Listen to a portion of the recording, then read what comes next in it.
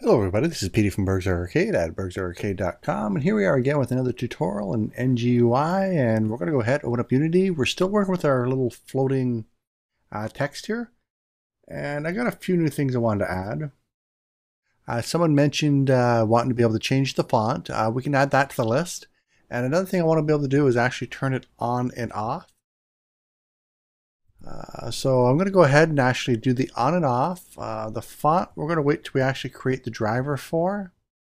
Same as the spawn at a specific spot in screen, although I don't think it's going to be that big of an issue now that we actually have it following, because we could just, say here's where your object is, go ahead and spawn, but we'll cover that when we get to it.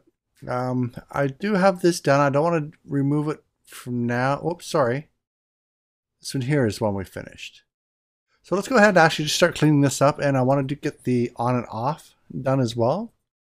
So to start off with, I'm going to make a private variable. It's just going to be a bool, and I'm just going to call it active. And I'm going to come down and create a public setter and getter for it, and it'll be of type bool. And I'm just going to call it active.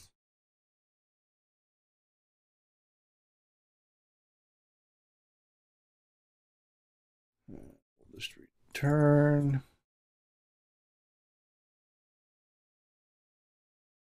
And here, active, which is going to be set to the value that we pass in. All right, we have that done. And all this down here, well, we're only going to have that go off if we are active. So we'll go if not active, just return. So if we're not active, don't bother running any of this other stuff.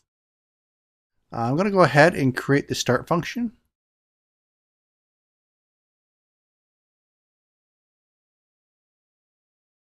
And I'm going to move the GUI camera there. We should always know where that is because, well, this will be a child of it. And I'm going to go ahead and create another getter and setter for the target, and we can add some of this stuff in there. So go ahead, we'll do it right under active. And do we need to getter and setter? Yeah, we'll go ahead because you don't know, we might want it eventually. So game object, and I'm just going to call this target. And we want to get, we'll just return. And it looks like I'll have to rename that because I'm going to be moving that to being private. And we'll want to set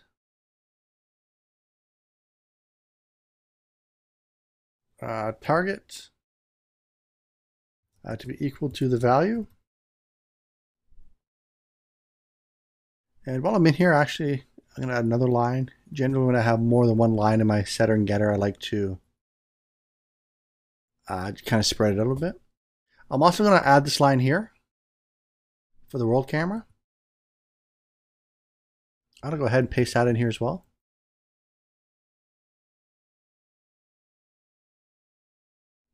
And now, of course, I'm sitting here thinking if I really need to keep a reference to the target. Can I just pass it in, get the transform?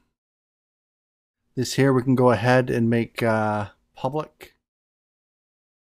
Well, for now we'll just leave it like this. We are going to hold the reference to the target. I don't want to keep recreating this variable every frame, so I'm going to go up here and create it up here. And I'll just make it a private as well.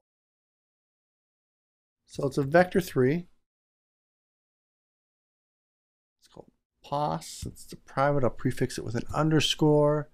While I'm up here, I'm going to refactor. And I'm just going to go ahead and put that underscore in front of it. Hit OK. It's going to go through, fix everything for me. It's going a little slow today, it seems. It's not that I have a lot of, it's not a very large script. All right, so it's done it. So pos up here. So now we can just go like this. actually. I wonder if I can just refactor it this way. Sure, it's probably faster. I can't. It's probably faster not to do it, but it saves on me potentially missing one, but I didn't use it all that much. And over here. And we got one here. And the last one here. All right, so let me see. We've got these two done. We're going to want to start playing around with that. But before we can really start playing around with it, we really should start creating our driver so we can actually test these new methods out. So let me see. We're just over 5 minutes now, coming up on 6. It's probably going to take a little bit longer than 4 minutes to do. So I'm going to go ahead, end this one here, and immediately start the creation of our driver. So I guess you'll get 2 videos today. Anyway, bye-bye.